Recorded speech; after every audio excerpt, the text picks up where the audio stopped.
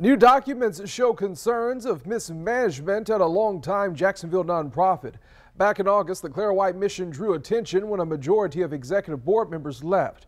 On Your Side's Tia Collins spoke with a spokesperson for the nonprofit in this exclusive interview.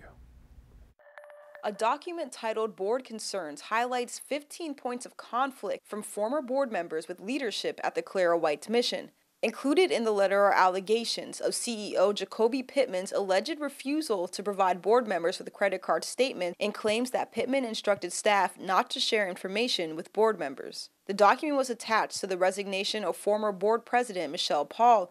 While Pittman declined to comment, a media consultant for Clara White Mission says until a public statement is made, the mission has no reaction. There's not anything of public record that we need to be responding to. Anything that are documents, I think you said it earlier, they were attached to a resignation letter of a board member. Our news partners at the Florida Times Union first reported the letter's existence and through their investigations found that the city's office of the Inspector General has been conducting interviews with those involved.